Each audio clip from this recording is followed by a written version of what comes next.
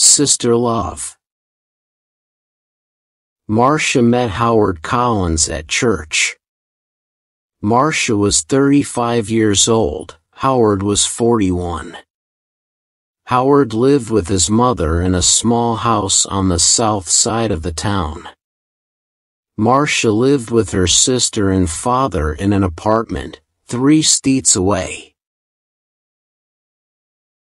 Marcia did not work. Her father, George Grant, was ill and never left the apartment.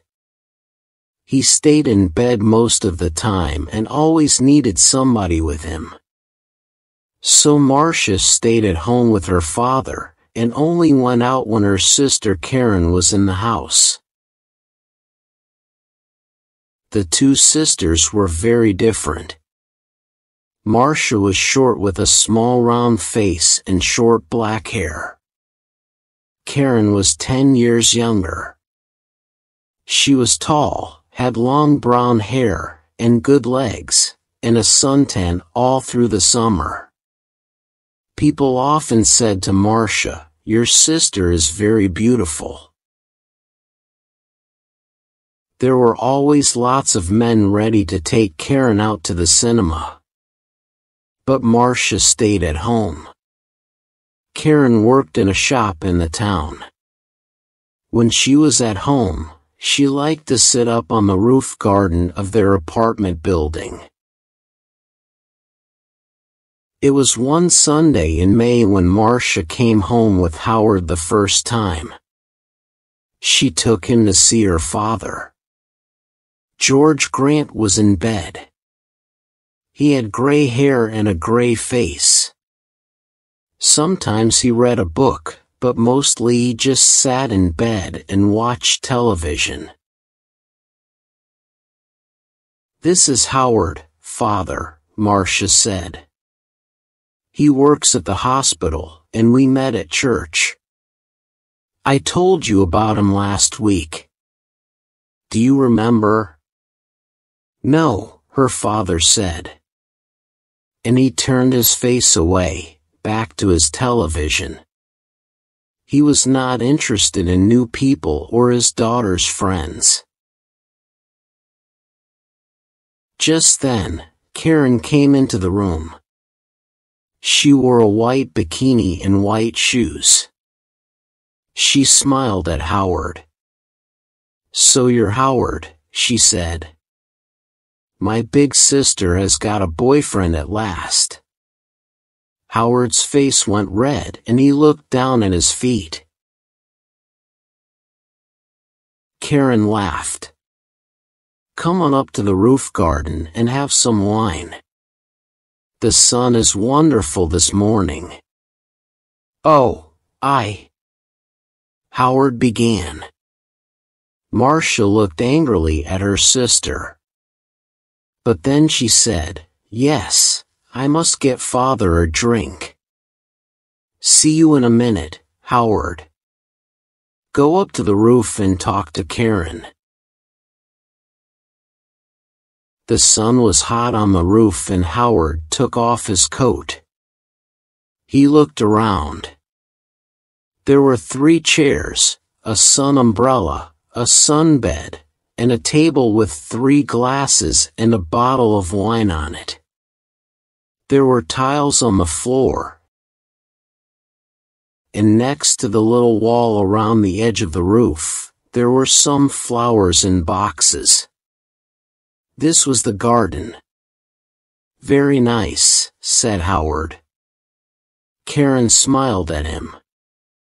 "We don't see many good-looking men up here," she said. "Sit down and have a drink." Howard's face went red again. He gave a shy little laugh. "Oh, thank you," he said. He tried not to look at Karen's long suntan legs, but it was not easy. "I come up here all the time when it's sunny," Karen said.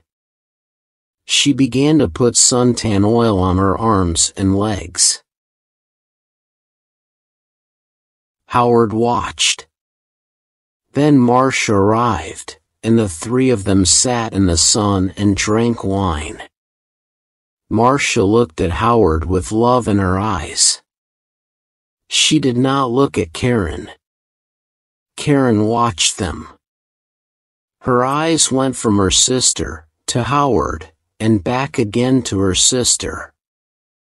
She smiled. It was not a nice smile.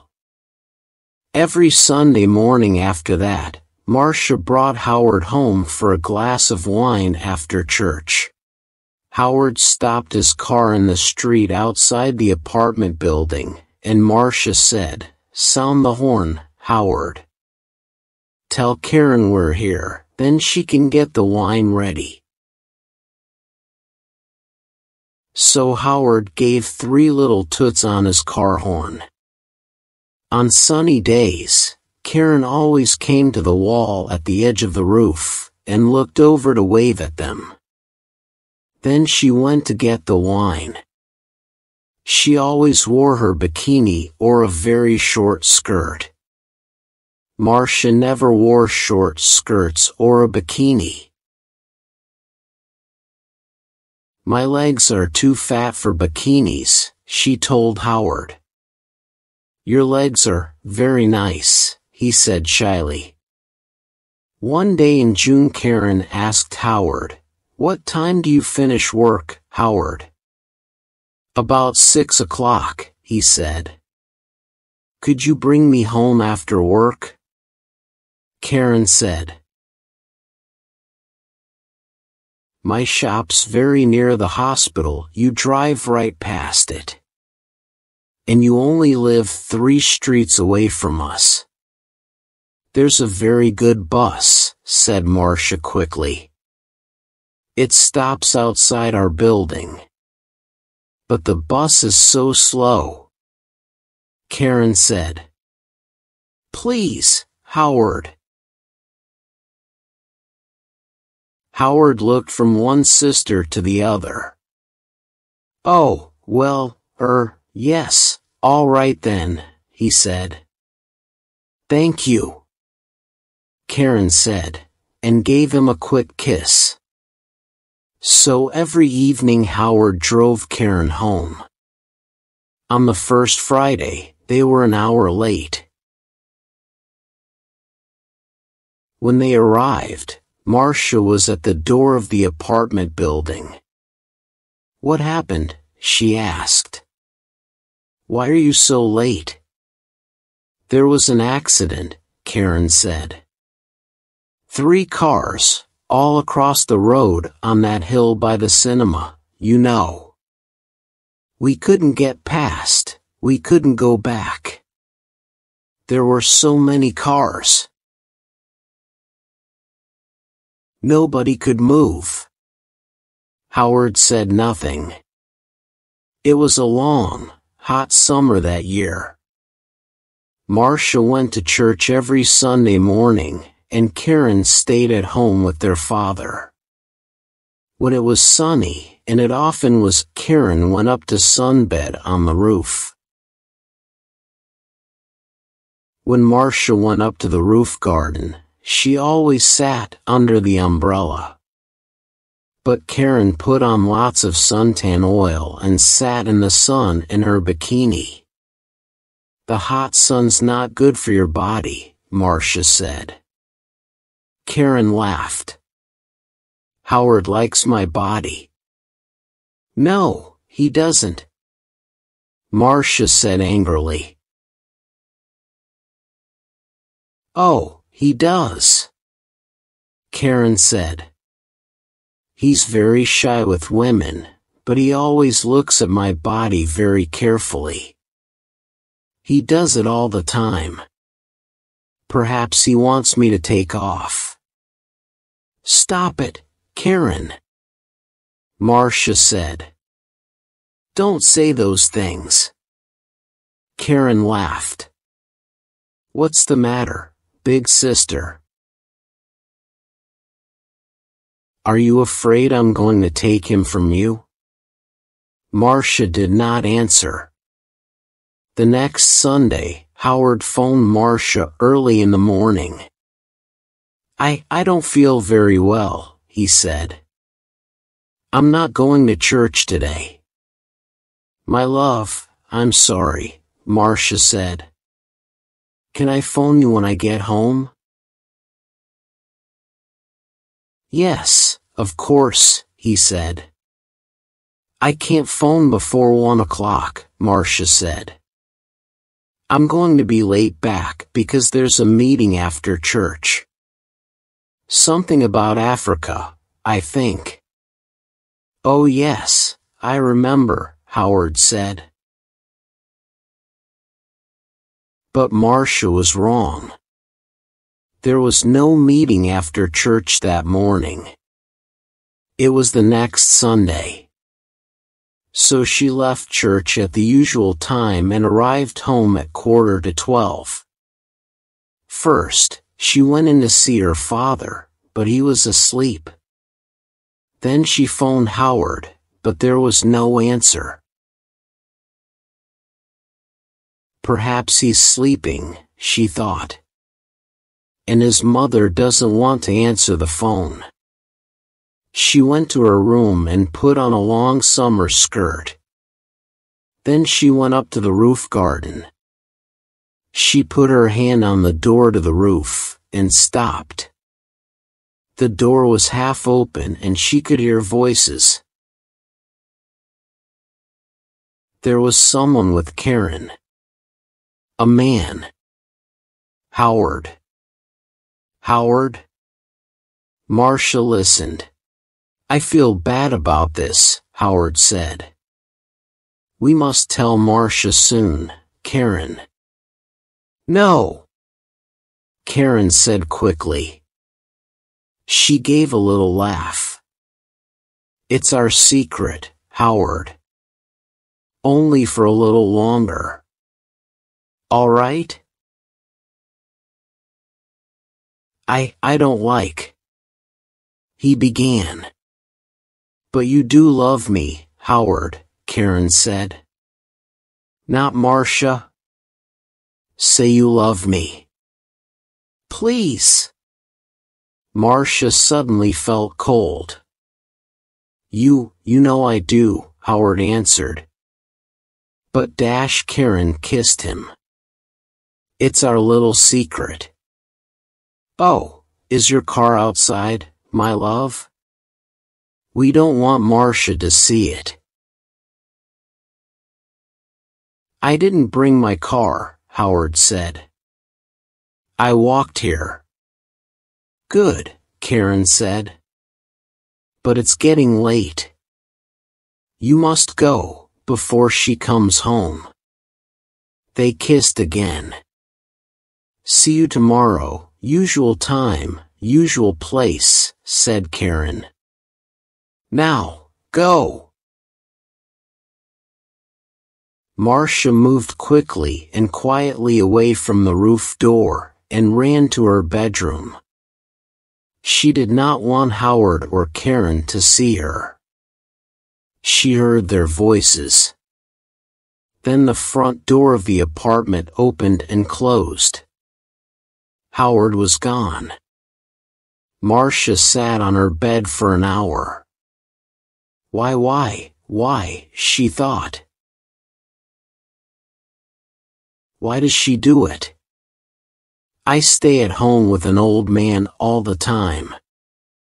I can't go out to work, I can't make new friends, I can't meet new people. I go shopping once a week and I go to church once a week. That's all. And then I met Howard. When he said I love you, I was so happy. And now, Karen had everything. Good looks, a job, friends. She was young, she was beautiful, she could have any man. So why Howard? Why? It's not because she wants him, Marcia thought. It's because I love him. It's because she doesn't want me to be happy. But you do love me, Howard. Not Marcia? You know I do. Was it true? Did Howard love Karen and not her? No. He saw only the beautiful, suntanned body. He didn't know her. She's not going to have him, Marcia thought. Every evening that week, Howard drove Karen home after work. And every evening they got later and later. The next Sunday, Marcia didn't go to church. I've got a bad head, she told Karen. I just phoned Howard and told him, and he's coming here after church as usual. I'm going back to sleep for an hour or two. And she went into her bedroom and shut the door. Later in the morning, when Karen was with their father, Marcia went up to the roof garden. Karen's bottle of suntan oil was on the table, and Marcia smiled. When Karen came up to the roof, Marcia was in her chair under the umbrella with a book in her hand. "Oh, is your head better?" Karen asked. "Yes, thanks," Marcia said. Karen wore her bikini, a new yellow one. She opened her bottle of suntan oil. "Oh, there's not much here," she said. "I must get some more." She began to put some oil on her legs. 20 minutes later, Howard stopped his car in the street below. Up on the roof, Karen and Marcia heard the usual 3 little toots on his car horn. "He's here," Karen said excitedly. "Your man's here, big sister." And she laughed. Yes, Marcia thought. My man, not yours, Karen. Karen jumped up from her sunbed. She ran to the wall at the edge of the roof to look down and waved to Howard. She had no shoes on, and at the wall, her feet suddenly slipped away from under her. "Aff!" she cried. She fell forward, and put out her hands to grab the wall.